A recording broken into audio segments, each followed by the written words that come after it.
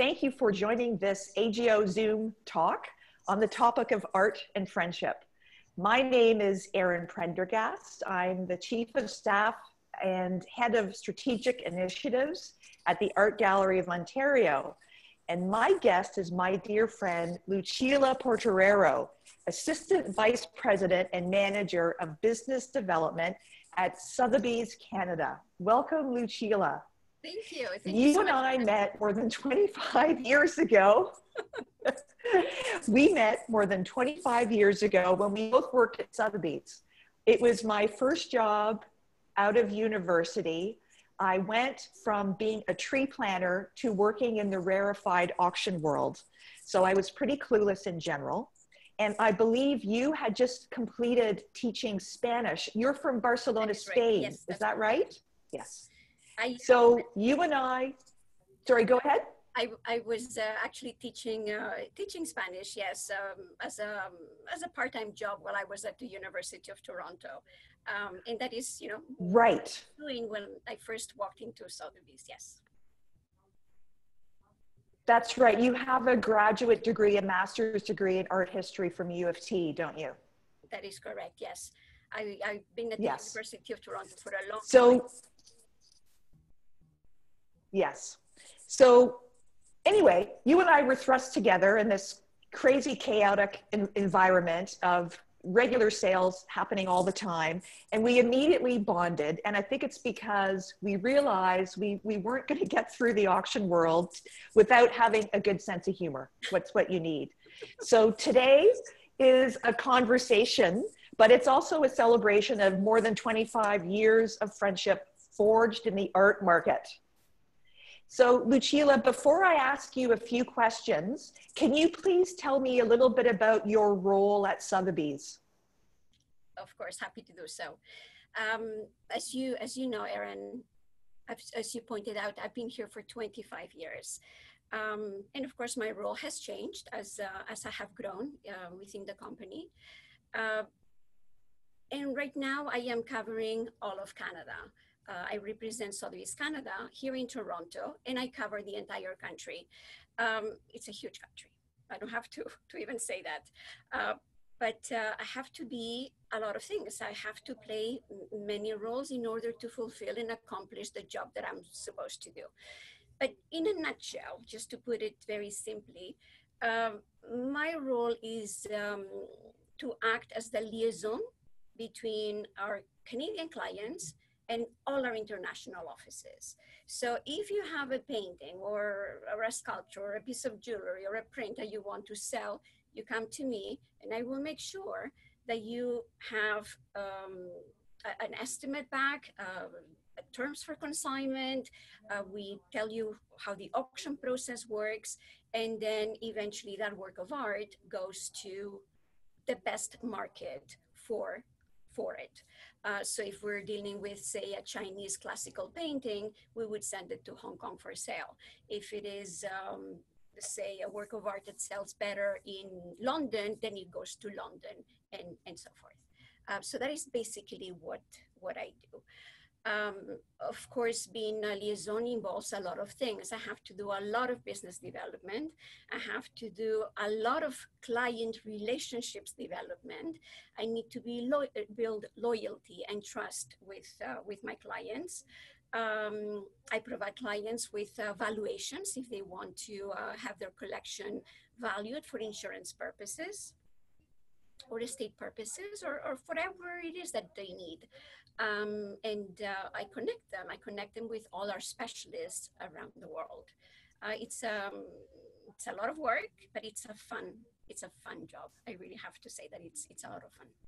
Well, I can assure everyone who's listening that you won't get any better service than from Lucila. So I know that you love dealing with clients and collectors, and that's one of the favorite parts of your job. So can you tell me what drew you into working in the art world, and how did you get started in your career? Well, as you mentioned at the beginning of the conversation, I have a bachelor's degree and a master's degree from the University of Toronto. And my intention was always to continue studying and getting a PhD. But I don't think that I was ready. I wasn't ready to make that commitment. It's a huge commitment when you go into the PhD program. And I decided to just leave the university and look for a job. So I sent letters in my resume to various places, including Sotheby's. And of course, Christie's. So I went to Sotheby's and I went to Christie's. And lo and behold, I got a reply from both of them. You know, your standard letter. Yes, exactly. Your standard letter saying, thank you, but no thank you. There are no opportunities at this time. But we will keep your resume on file should any opportunity arise. So that was that. And what I did was I got up from my comfy sofa and I went to Sotheby's. I went to the office at Hazelton Avenue. That's where we used to be.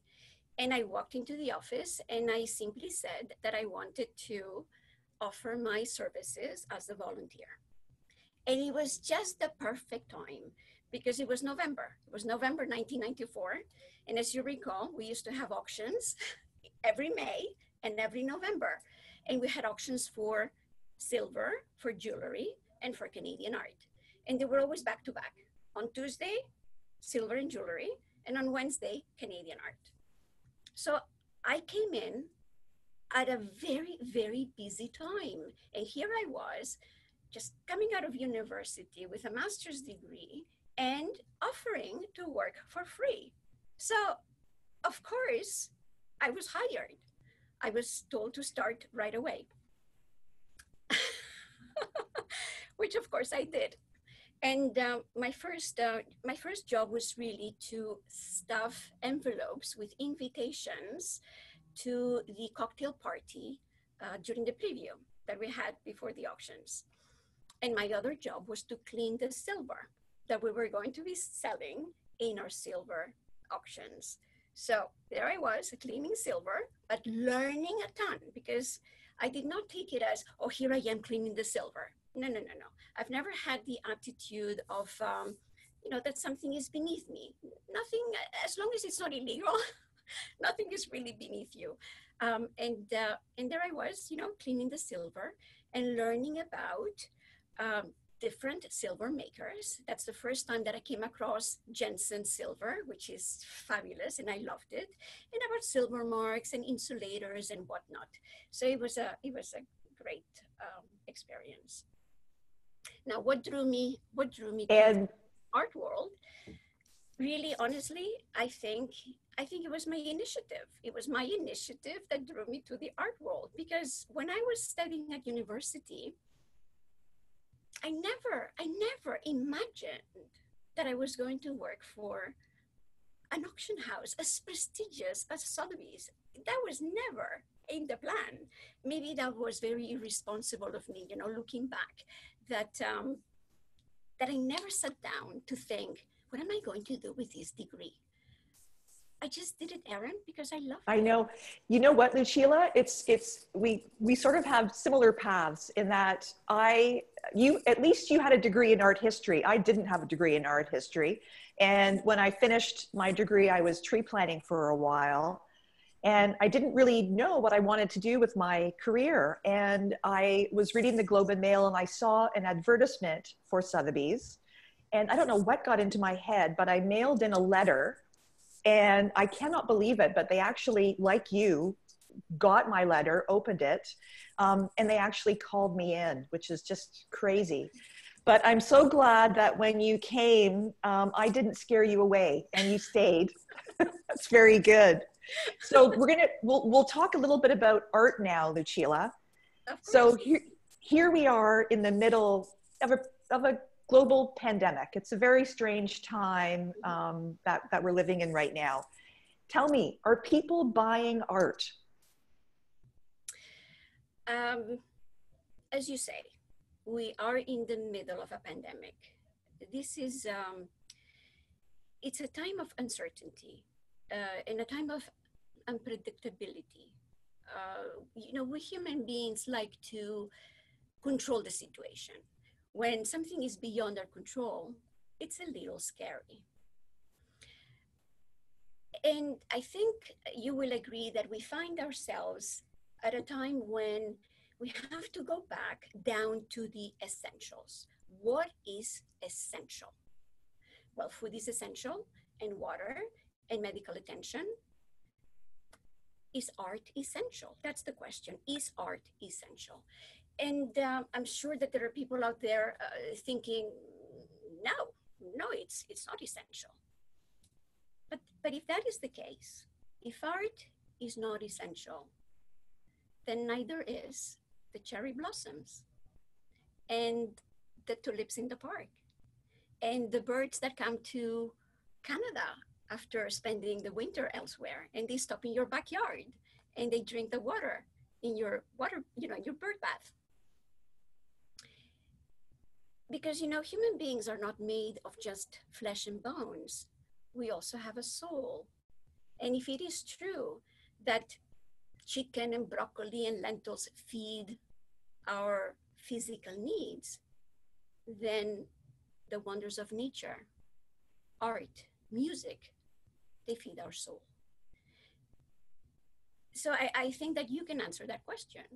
Do you think that art is essential? Do you think that people are buying art? Lucila, how did you turn into a philosopher? This is not a Lucila I know. Like you're a poet, you're a philosopher. I am very philosophical, Erin. I think that statement of art is essential and that human beings have souls is really lovely and beautiful. And my answer to is art essential? Yes. And that kind of leads into my next question, which is, many people are self-isolating or having to quarantine, and they're working from home, and they're looking around bedrooms or their living rooms, and they're thinking, man, I got to do better than this. And they're looking for works of art to enliven and brighten their spaces. I wonder if you could tell me, how does one go about buying art online? And what's the process? And I imagine that Sotheby's does have regular online sales that some of our viewers should check out. So what's the process? Buying online could not be simpler.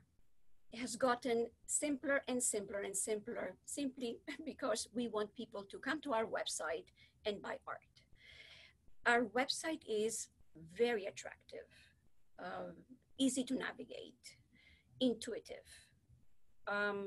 All you have to do is you go to the website, which is www.sotheby's.com, and you click on buy, and you go into calendar, and you're going to get a list of all the sales that are coming up.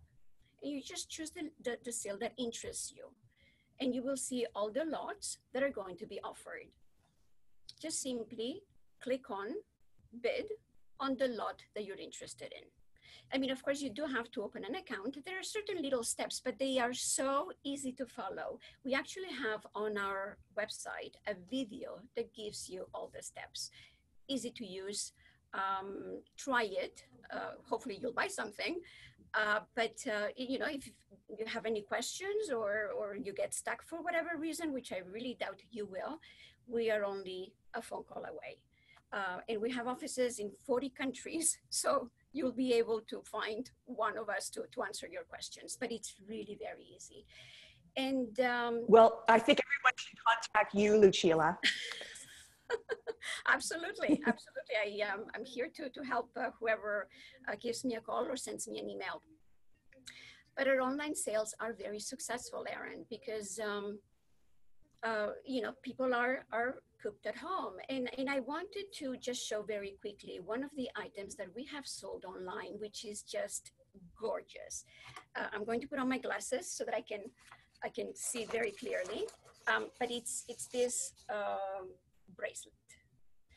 This is it's beautiful. Isn't it beautiful? It's a white diamond bracelet with sapphires and emeralds and rubies, done in 1913 by Cartier. So, are people buying art? Just to go very quickly to your previous question, people are buying.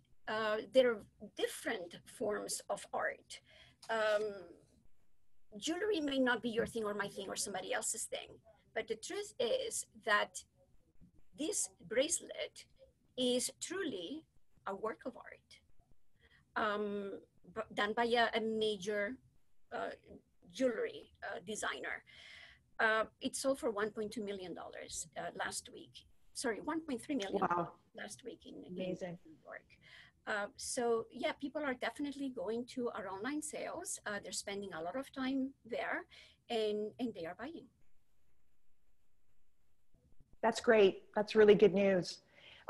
For people at home who are just starting out collecting, whether it's jewelry or art or collecting sculpture, etc., do you have any tips for those who are thinking about starting a collection of sort? Of course, a few tips. The first one is what we always say. We repeat it over and over and over, which is buy what you like. And why? Why should you buy what you like? Well, obviously, because you are going to come home with that purchase and you're going to hang that painting on the wall, or you're going to put that sculpture on a plinth, and you're going to share that with people that you live with, if you live with somebody, or with your friends who come home for dinner. You're going to share it, and you are going to live with it. So you have to like it. So go for things that you like. Of course, do your homework. Don't buy on impulse. Uh, Attend art fairs, talk to auction houses, browse through catalogs, uh, talk to dealers. You have to inform yourself, because it's better to buy informed than just buy. Chances are that you will retain what you're buying when you have done your research. The third thing is, Yes, I agree. And sorry, go ahead, Lucila. The third thing? the third thing is budget. But tell me about your agreement there.